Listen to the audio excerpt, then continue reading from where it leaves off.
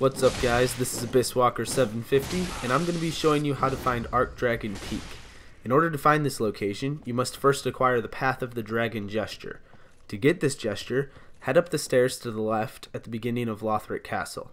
Head through the Consumed Garden and kill Osiris the Consumed King. After you have killed Osiris, follow the path ahead and you will find the gesture in the entrance of the room. Head over to the Erithil dungeon and when you reach the bottom, go through this hallway. Here you will find a few bodies sitting on the ground. Perform the gesture next to them, wait for the cinematic, and you will arrive at Archdragon Peak. Well, that's it for this video. If you want to see more how-to videos for Dark Souls 3, then leave a like and subscribe to my channel. Thanks for watching.